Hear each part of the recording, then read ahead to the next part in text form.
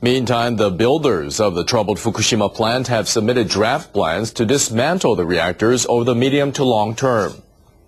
Toshiba helped build reactors 2 and 3. It's joined with U.S. firms to submit decommissioning plans to TEPCO and the Industry Ministry. The draft plan says it will take about 5 years to safely remove nuclear fuel rods from the pools and pressure vessels.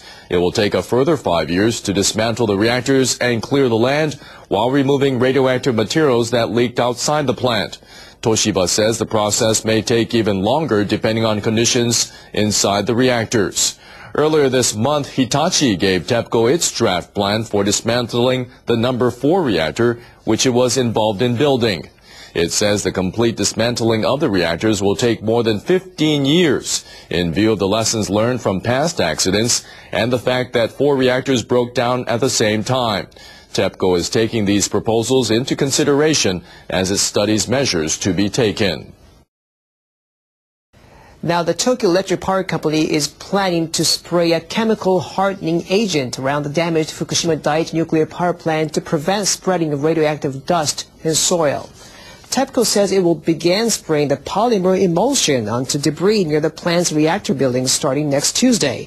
The operation is part of a plan announced by the firm to stop radiation leakage and bring the plant under control within the next 3 months.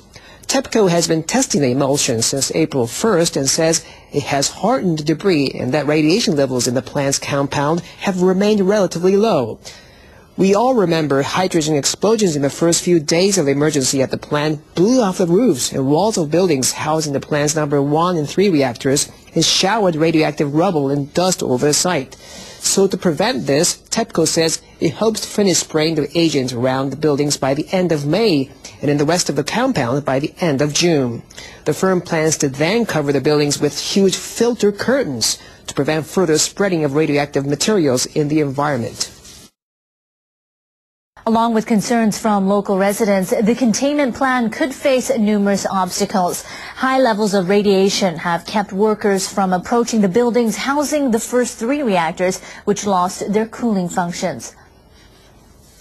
On Friday, the highest radiation level measured outside the double entry doors of the number 1 to 3 reactor buildings was 2 to 4 millisieverts per hour. Radiation levels measured between the 2 sets of doors of those reactor buildings was 270 millisieverts in the number 1 reactor, 12 in number 2, and 10 in number 3. At the number 1 reactor, radiation levels exceeded the national exposure limit of 250 millisieverts for nuclear contract workers. Tokyo Electric Power Company, or TEPCO, has started using a remote-controlled robot inside the reactor buildings.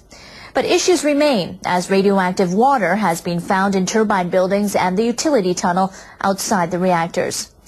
At the number 2 reactor, the level of highly contaminated water in the tunnel is still rising. To prevent overflow, TEPCO is stepping up the inspection of the nuclear waste processing facility. The aim is to transfer contaminated water. Underground water at the plant is also contaminated. On Wednesday, the level of radioactive substances sharply increased at the facilities where underground water from the number 1 and 2 reactors is collected. On Friday, workers continued monitoring the situation. They say the level of radioactive substances has stabilized or decreased in every reactor from 1 to 6. They also say it's unlikely that highly radioactive water is still seeping into underground water. The operator of the damaged Fukushima Daiichi nuclear power plant has announced a schedule for getting the crisis under control in 6 to 9 months, but it remains to be seen if things will go as planned. Tokyo Electric Power Company Chairman Tsunehisa Katsumata explained the schedule at a news conference on Sunday. He said the plan has 2 stages. In the first stage, over the next 3 months, TEPCO aims to cool the number 1 and 3 reactors in a stable manner. It plans to cover fuel rods with water by injecting water into the containment vessels. The company also plans to purify contaminated water and return it to the reactors. It will set up heat exchangers to remove heat from the reactors. TEPCO says it will contain the radioactive leakage from the number 2 reactor by patching the damaged section. Then it will take the same measures at the number 1 and 3 reactors. In the second stage, TEPCO plans to lower the temperature of the fuel in the reactors to below 100 degrees Celsius to stabilize its condition. Regarding the release of radioactive substances, it will set up water purification facilities to deal with highly contaminated water. TEPCO also plans to put giant covers over the reactor buildings to prevent the release of radioactive substances into the air. Regarding environmental monitoring, TEPCO will first increase the number of monitoring points within the government-set evacuation areas. In the second stage, it will carry out decontamination to reduce radiation levels in the area. University of Tokyo Graduate School professor Koji Okamoto says officials must approach the work flexibly, be prepared for unexpected situations, and be sure to release plenty of information as they make progress. Local residents have expressed concern about the schedule. My feeling is that 6 months is a very long time.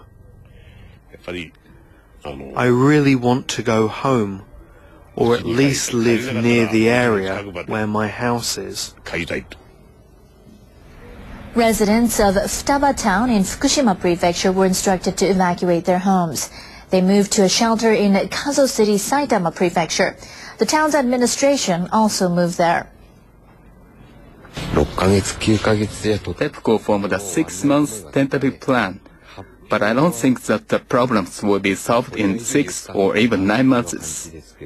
There's no solid foundation for this figure. Concerns are mounting in the fisheries community of Soma City, about 50 kilometers north of the power plant.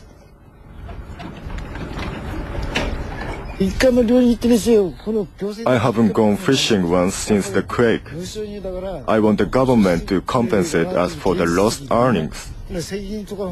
Right now, we have no income at all.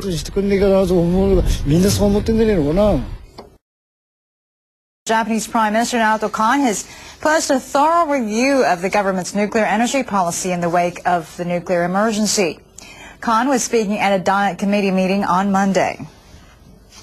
I long look positively on nuclear power in light of Japan's strong safety framework. However, I now think that these kinds of assumptions should be put aside as we review the nation's nuclear policy. We also need to thoroughly examine the means by which an accident like the one in Fukushima could have happened. An earthquake and tsunami on March 11th knocked out the Fukushima Daiichi nuclear power plant's cooling system for reactor fuel rods and spent fuel. Kan also said the government should consider a permanent disposal site for spent nuclear fuel, noting that spent fuel at the plant was stored inside the reactor buildings because of the lack of such a site.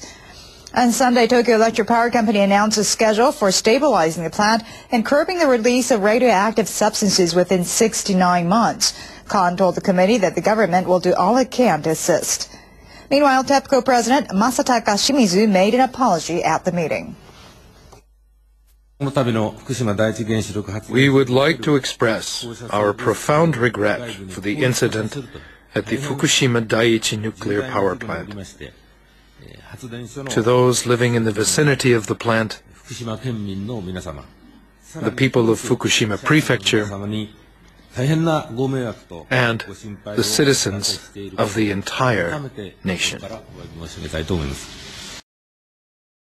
The U.S. administration wants to continue talks on deepening relations with Japan in parallel with assistance to the country in the wake of the March 11th disaster. U.S. Secretary of State Hillary Clinton expressed the intention through her talks with Japanese leaders. Clinton held separate talks with Prime Minister Naoto Kan and Foreign Minister Takeaki Matsumoto in Tokyo on Sunday. The well-being of the Japanese people is a bedrock priority of the United States. You are our partners and our friends. The U.S. top diplomat promised the country will continue its support for Japan after the devastating quake, tsunami, and nuclear power plant accident in Fukushima. Bilateral relations had been soured by issues surrounding the relocation of a U.S. base in Japan. But experts say bilateral ties have been repaired through the U.S. relief operation with nearly 20,000 U.S. troops deployed in Japan since the disaster.